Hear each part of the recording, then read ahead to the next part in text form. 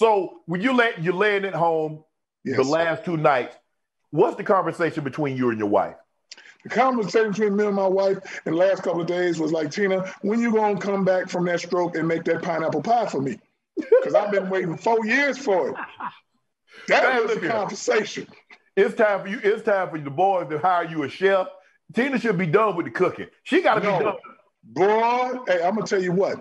That Tina can cook. I and know. Her having a stroke, she ain't cooked in the last 3 years. So I'm like a hungry man on a desert island. So you've been doing. I've been doing the chefing now. I'm still good now. If I couldn't cook, I wouldn't stay my size, man. I don't want my woman to ever get mad and be like, I ain't cooking nothing for you. Then I shrivel up and then they go crazy. No, so I'm good. In the conversation that you had with Melo over the last, let's just say going through this process, obviously, he's meeting with teams, he's talking to teams, he's going to work. I think he worked out for 3 teams, the top 3 teams, top 4 teams. He worked out for. So what was your conversations with Melo? My conversation with Melo wasn't much. It's like, man, you're going to do what you're going to do. Whoever going to pick you going to be the right team to pick you. Right. Now, the way the draft went, I happen to be the luckiest guy in the world, man. I keep telling you that.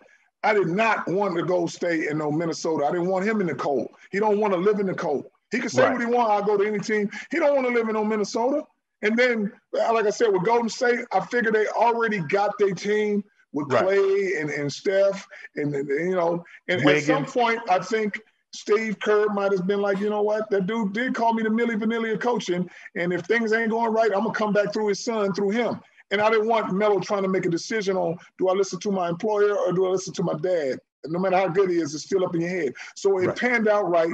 Greatness recognized greatness. And that boy went to Michael Jordan, which I've always been saying, somebody got to be better than Jordan. Why not you? And to be tutored under him, come on, man. This is about to be something special. Well, I'm glad he went to Charlotte, too, because what I'm waiting for and what everybody's waiting for is this versus battle. LaVar Ball one-on-one versus Jordan. This is what I've been waiting for. Well, if you're waiting for it, hear him get in touch with pay-per-view, because me and Mike ain't playing for less than $200 million. What? That's what we say. If you're going to watch Mike Tyson fight at 50, you're going to watch me and MJ play just one-on-one for pay-per-view only. And it better be over $200 million. So let me ask you a question. What if Jordan sent word through Melo, tell your dad when he show up in Charlotte, have his gym closed? Hey, don't send no word through Melo. Talk for your own self. Come holler at your boy.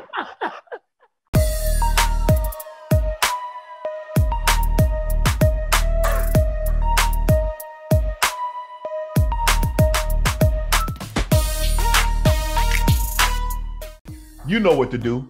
Hit the subscribe button to become an official member of Club Shay Shay, where we always do something before 2 something.